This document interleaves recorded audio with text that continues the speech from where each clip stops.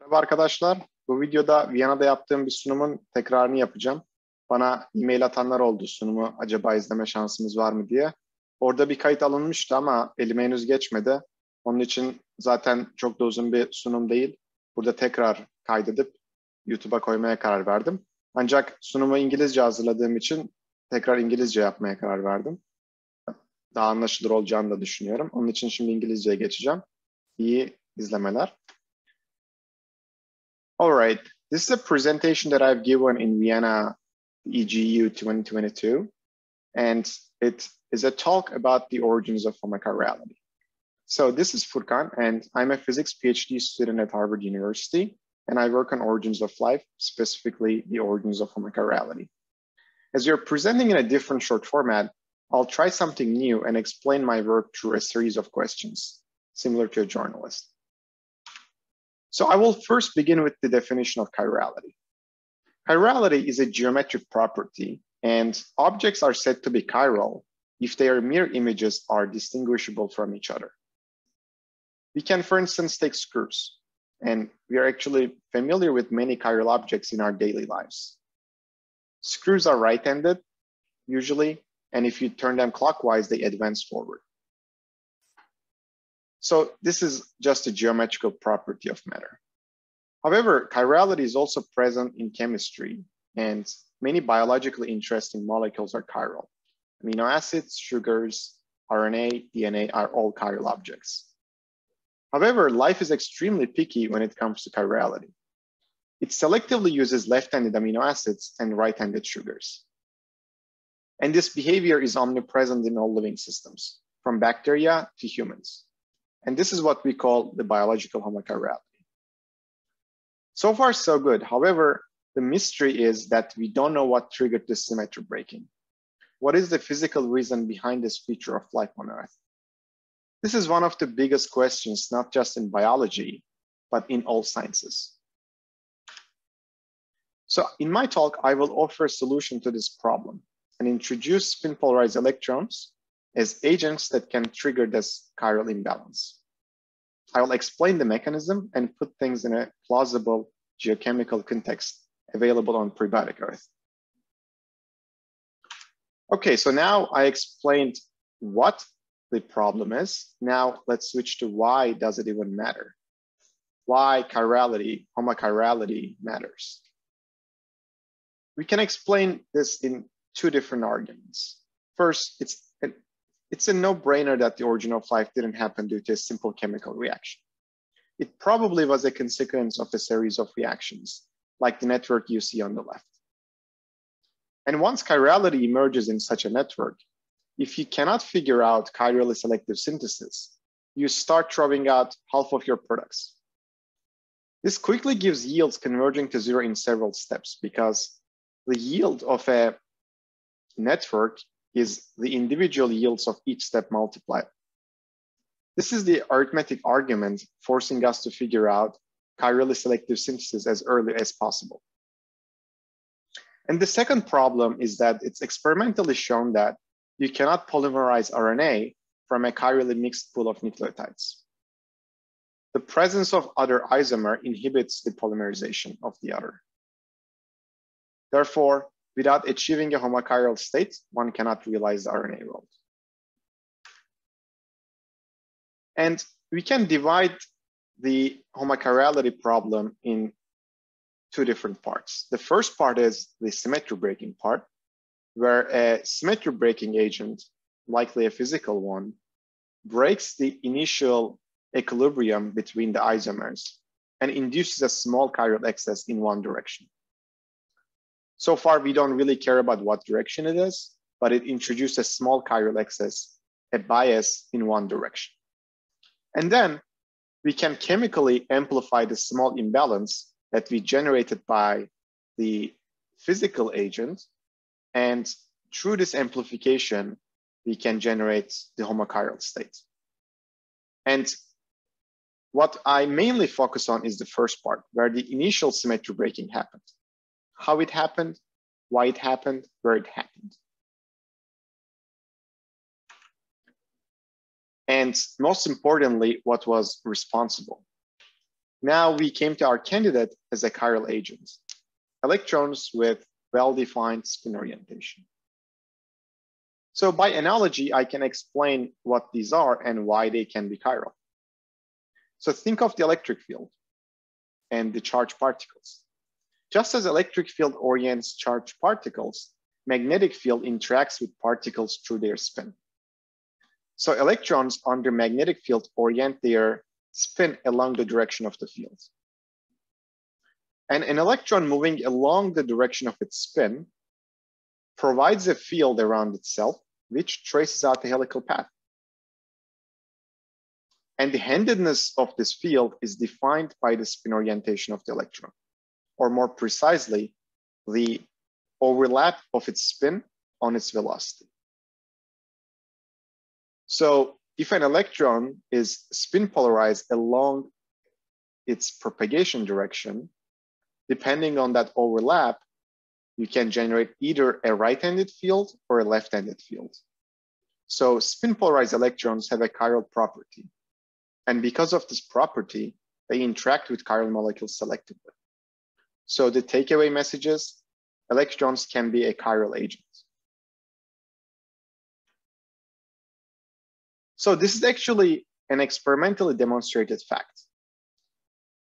It looks like this chiral effect is a small one that is not possible to be realized at room temperature in a mixed system, say in solution. However, it's actually experimentally demonstrated that chiral molecules filter out a stream of electrons ejected from a surface based on their spin orientation. And this is actually a room temperature effect. And the energy scales of this selective interaction is much larger than the room temperature. And spin polarizations of up to 80% have been realized in these systems. So it is shown experimentally that chiral molecules, molecular chirality, interacts with the electron spin. So motivated by the strong interaction of chirality in electron spin, we suggest doing chemistry with spin polarized electrons. So this is a different idea than using electrons, using chiral molecules as a filter of electron spin. Now, we will use the electron spin to filter out a chirality. And imagine a reductive synthesis of a molecule B from molecule A, in which the reduction is done by spin polarized electrons. As seen here, if a chiral molecule A is reduced by a spin polarized electron, then one can chirally enrich the reduction product B based on the electron spin. Because this reduction, if the molecule A is chiral, is going to be selectively happening. And one of the isomers is going to react faster. Therefore, one can generate a chiral excess in the B through a kinetic selection. This is the main idea. So now we can turn back to geochemistry and ask ourselves, how can we find these electrons? Because so far I explained what the chiral agents are and how they interact with molecular chirality, but we haven't yet seen where do the electrons actually come from. Turns out that if you shine light on magnetic minerals, such as iron oxides, you can get spin polarized electrons. And this is not a very interesting observation, obviously, because if you have a magnetic mineral and it is magnetized under a field, it can be Earth's field, it can be lightning, it will have a bias along the direction of the field under which it's magnetized. And because of the conservation of angular momentum, if you eject electrons from that surface, the electron spin will follow the magnetization of the mineral. So we consider a surface lake, which was once rich in dissolved iron. And it is known that under anoxic conditions, iron oxides like magnetite or hematite form as autogenic sediments under the bottom of these lakes, as shown here. And these sediments carry the magnetization of the field under which they're magnetized. So the symmetry is broken by the field magnetizing these minerals. And the magnetized minerals provide the chiral electrons when they're exposed to UV radiation through photoelectric effects. So we argue that the reduction chemistry near magnetic surfaces using the photoejected electrons can be chirally selective. The last question is, when does it happen? Of course, the easy answer is during prebiotic chemistry, during RNA roll.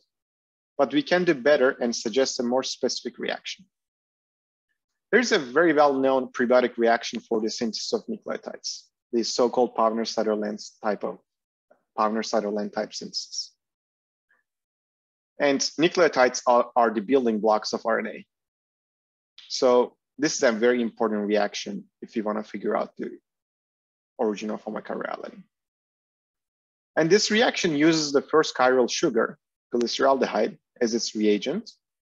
And the chirality of this molecule turns out that is dictated by the chirality of the precursor nitrile.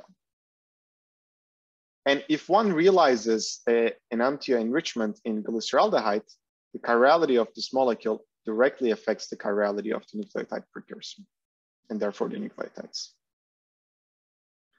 The interesting thing here is obviously this molecule is chiral, so is its precursor. And it's synthesized through a reduction reaction from the nitrile. So meaning that this sugar forms when a chiral molecule absorbs electrons. So it's exactly like the scheme that we propose. So we consider the reductive synthesis of glyceraldehyde, the one that is in the red box, as the most suitable reaction to apply our idea. And if this reaction works, then the chirality of the glyceraldehyde will dictate the chirality of the nucleotides and the other molecules in the reaction network. So the last part is, what have we done so far and what we're doing. So our collaborators have previously shown that electron spin can be a chiral agent out of the prebiotic context with the reaction shown here, which was done on a magnetized surface as well. And we also replicated this and showed that from a racemic precursor, we can generate chiral excess without using any chiral agent, but actually using spin-polarized electrons. So now the ongoing project is to do the similar synthesis. However, this time for this prebiotically relevant reaction that I just described.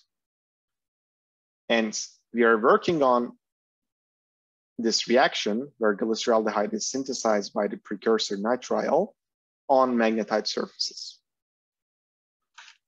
So here are the main takeaways. Electrons can be chiral agents. And chiral electrons can induce chirally selective synthesis of biomolecules. And one can find these electrons because magnetic minerals upon UV radiation can provide chiral electrons. All right, so I'm done here. Thanks for listening me. And I should thank Dimitar Saselo, my advisor, and Simons Foundation because they're funding us very generously. And I also like to thank my collaborators at Weizmann Institute, the group of Von Naumann. And if you have any questions, please reach out to me at my email shown here. Thank you for listening.